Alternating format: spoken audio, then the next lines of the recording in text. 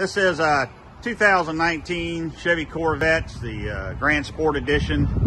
Has a factory dual mode exhaust on it. We're going to remove the rear factory mufflers and put some muffler delete pipes in there. It has the active exhaust valve there. We're going to have to delete that.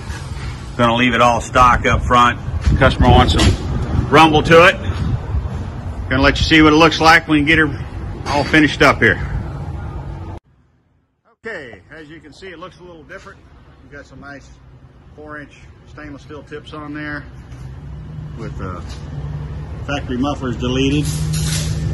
But we did delete the active exhaust valves. Got them tucked up there, just hanging up in there. Keep the light from coming on. No performance codes.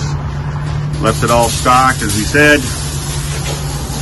It should rumble pretty good. Let's see what it sounds like.